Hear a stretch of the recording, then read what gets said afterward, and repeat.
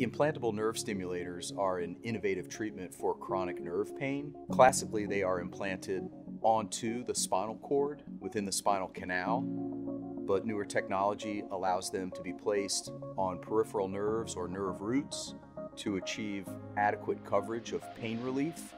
They are frequently done for post-operative patients in whom spine surgery has failed to adequately relieve their pain.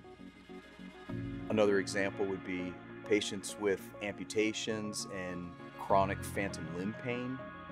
The technology is that it provides an electrical stimulation that provides a non-painful sensation, and it blocks out any painful signals.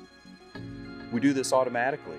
When you bang your elbow, the first thing you do is you rub it so that your brain can only pay attention to the rubbing sensation as opposed to the pain that is present. The procedure starts with a trial, and a temporary nerve stimulator is implanted, usually for a period of 5 days, and the patient is given an external control where they can try different programs, turn the intensity up, down, or even off.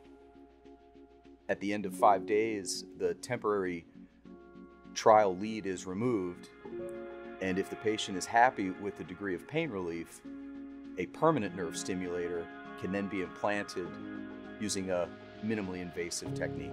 This is very similar to a TENS unit. A TENS unit is placed externally over on the skin over the painful area.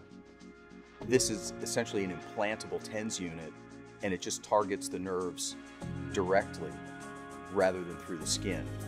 It also has the convenience of being 100% implanted inside the body. It's been around for decades, and I've seen it make a vast improvement in many patients' lives.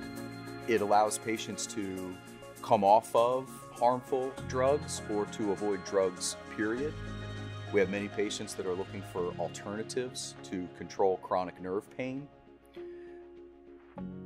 More than just relieving pain, it also improves function of these patients and allows them to do more things and participate in life again.